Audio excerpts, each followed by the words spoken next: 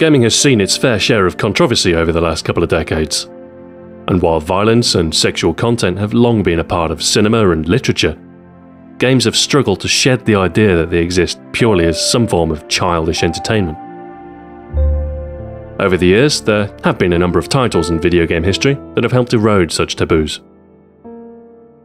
I'm Stuart Brown, and this is Game Over.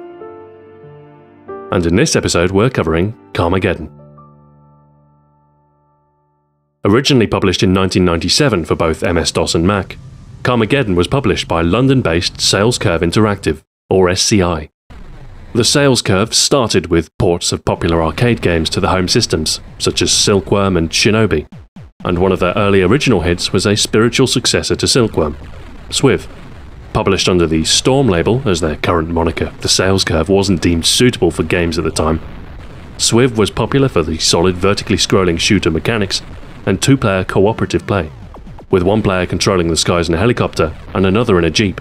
Swiv was a blast to play and a commercial success. SCI went on to publish a steady stream of games throughout the 90s, and in 1997 would team up with the then unproven studio, Stainless Software. Stainless had existed since 1993, serving as a subcontractor for Argonaut Games and producing multimedia titles for the Times Mirror company. Carmageddon would be their first game as a studio, and one that would go on to stir quite considerable controversy. Ostensibly, Carmageddon is a racing game.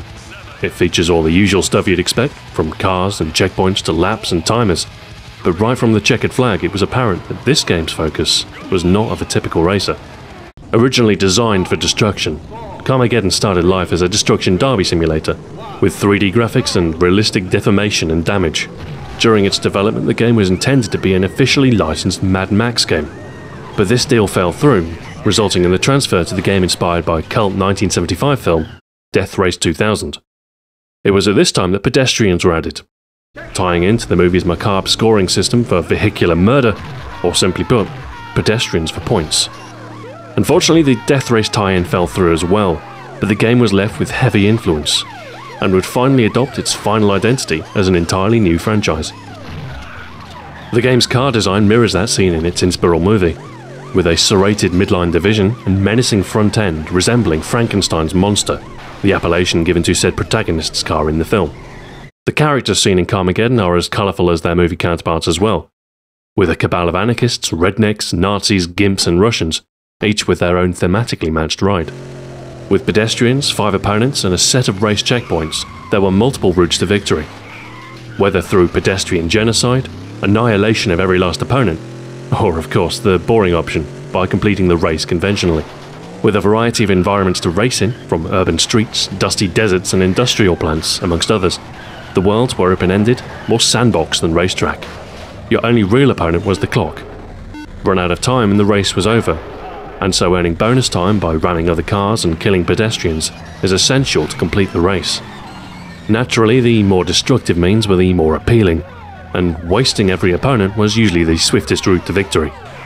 This was done by using your own vehicle to impart as much kinetic force as possible upon your unfortunate victim. High-speed head-on collisions, or better yet, crushing them against a hard surface, would damage and ultimately destroy your opponent, earning you credits and bonus time.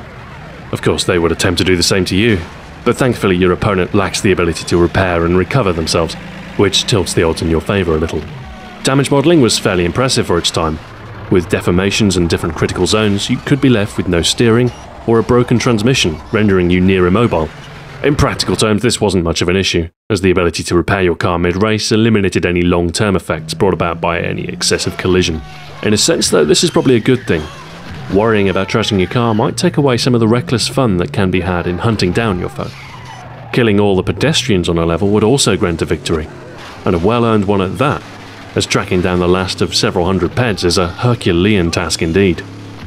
With each race completed, you gain ranks, and the closer you get to the top spot, the harder the opponent you'll face. While you start off racing against soft-skinned sports cars and buggies, eventually you'll find yourself pitted against diesel-chugging armoured bulldozers and a host of more aggressive, tougher-to-kill opponents. The addition of police in later levels adds to the challenge, as they've got some of the toughest cars in the game. Thankfully, you can upgrade your own ride, and with each defeated opponent there's a random chance to take their car and use it in future races. While some are better than others, once you gain access to Don Dumpster's bulldozer, crushing even the high-level opponents and quashing the annoyance of the aggressive police becomes a breeze. Upon completing the game, a 6th tier of upgrades is unlocked, along with every single car in the game, including the Enforcer, an armoured police APC that outclasses everything else in the game. Carmageddon wasn't the only game influenced by Death Race 2000, nor was it the first to stir controversy. In fact, there was a game just a year after the film's release, in 1976. Exidy's Death Race was a crude replication of the pedestrian for points mechanic seen in its namesake film. 2 crudely rendered race cars compete to mow down pixelated PEDs and to rack up a superior score. Although tame by today's standards, the very suggestion of automotive violence was enough to warrant massive outcry, and maybe the first video game to elicit such a response from the media. The game was pulled off the market with fewer than 1,000 machines produced, and as a result, the original machines are a rare sight today. The early 80s saw the popularity of Mad Max at the cinema, and a peak of interest in post-apocalyptic vehicular combat-themed games. One such game was Car Wars, a board game featuring car-on-car combat, and the inspiration for 1985's Autoduel on the Atari 8-bit platforms. With top-down graphical combat and a host of customization options for your vehicle, it was an immersive role-playing experience with a distinct Mad Max flavour. 1986's Road War 2000 was similar, with a familiar doomsday scenario and text-based combat. While such games were fun for those prepared to invest the effort into learning how to play them, these early car combat games lacked a certain degree of arcade action and accessibility. Supercars and its sequel, Supercars 2, added heavy munitions into the mix with a solid top-down arcade-style racer. With missiles and mines, winning the races required more than just skillfully navigating the twisted circuits, but crafty use of violence as well. For those who prefer their violence visceral and a little more hands-on, Road Rash on the Sega Mega Drive had a fantastic blend of reckless motorcycle racing and heedless fisticuffs. Few things are more satisfying in life than stealing another biker's weapon, then pummeling them into a collision with an oncoming car. Speaking of car collisions, one of the first games to employ semi-realistic 3D deformation as a result of collision damage was Destruction Derby from Psygnosis in 1995. Based on the real-life sport of Demolition Derby, the general goal of most of the race modes was to inflict as much damage as possible upon your opponent, by crashing, bashing, and otherwise colliding with them. Remedy, of later Max Payne fame, tossed their hat into the car combat arena with Death Rally, a top-down racer notable for the inclusion of killable pedestrians. With tracks and weapons similar to the earlier supercars, Death Rally brought more customization options, more diverse tracks and cars, and smoother overall gameplay upon its release in 1996. Just a few short months before the release of Carmageddon saw Activision's Interstate 76 on the PC. With a laid-back 70s vibe and the prerequisite post-apocalyptic backstory, souped-up cars replete with rockets and oil slicks, and miles upon miles of open highway. With a long history of violent racing games, Carmageddon had its fair share of antecedents. Quite why it elicited the degree of controversy it did at the time might just coincide with the higher level of scrutiny video games were subject to as they became more realistic. The game failed to meet rating standards in both the UK and Germany, and was even banned outright in Brazil, resulting in the need to dial back the realistic violence by replacing the human pedestrians with green bleeding zombies for a certifiable release. After 10 months of appeal, the original gore was eventually approved, leading to the Splatback add-on, with more tracks, vehicles, and the option to turn the blood back on. It's tough to discuss controversy in video games without mentioning the infamous Grand Theft Auto series, and, like Carmageddon, GTA had more than its fair share of vehicular manslaughter. The original GTA was released just a few months after Carmageddon, and from the outset offered a violent sandbox for the player, and score rewards for mowing down pets. Even a Guranga bonus for taking out an entire troop of Hare Krishna at once. As you'd expect, GTA was no stranger to controversy from the start, but it took the transition to a full 3D environment in GTA 3 for the real disputes to begin. The ability to hire a prostitute and then beat her with a baseball bat to reclaim your cash was a hot media talking point, and this controversy followed the series, perhaps reaching a peak with GTA San Andreas and the hot coffee backlash. Essentially a cut minigame featuring simulated sex, it wasn't a part of the final game, but the very trace of it on the disc was enough to stir a considerable call for a withdrawal of the game from sale. GTA 4 is the most recent title in the series, and thanks to Natural Motion's Euphoria engine, running over pedestrians is now more realistic than ever. with properly weighted bodies and apt reaction to a 2-ton hunk of steel travelling at high velocity. Despite this, GTA 4 has thus far avoided the level of negative attention that San Andreas mustered, and despite murmurings of discontent from some groups, the series has never been more popular. Carmageddon was successful enough to warrant 2 sequels, although Stainless Software would only be involved with the first. Carmageddon 2 Carpocalypse Now kept much of the familiar formula from the first game, but saw a transition to a full 3D environment with hardware acceleration, allowing for greater detail and more advanced damage modelling. The pedestrians were now 3D models instead of 2D sprites, and were able to more convincingly splatter and otherwise collide with your car and the surrounding environment. With a soundtrack featuring Iron Maiden and a zany collection of opponents and environments, Carmageddon 2 was a fun addition to the series, lacking a little polish in places but maintaining the same core gameplay as the original.